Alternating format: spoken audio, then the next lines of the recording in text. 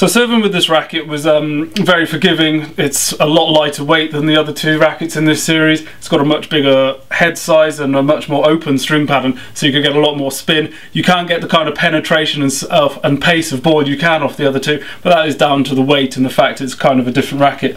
Although it is in the same series, I'm not sure it's plays exactly the same because it is lighter. If you're looking for a racket to start off in the Signature series and then build your way up to the 95 or maybe even the 90, this is a good place to start. For me, I'd add a lot more weight to it, try and get more of a penetrating shot as you do from something like the 95. The spin you could get off this frame with ground strokes was excellent, especially in comparison to the other two, and that is again due to the forgiveness which we've been talking about.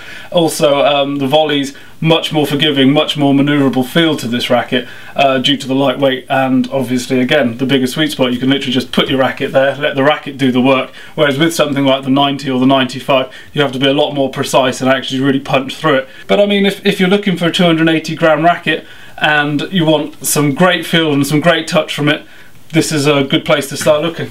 Yeah, and he's, as John's saying, I really feel that these rackets are really designed to look as if you're playing with the 90, which is what I'm holding.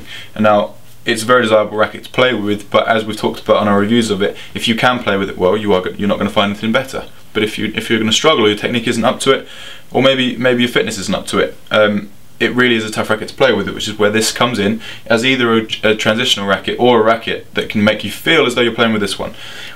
It does have good feel, it does have good spin, and as John says, the power is low.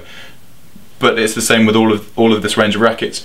I personally think that Wilson have done a decent job with this, of creating a racket as a mimic of another, and I think that they've done a great job of doing it, and it's a racket that has been needed in the Wilson range, and I think they've done a good job of it. So if you want to check it out, check us out on stringingsworld.com.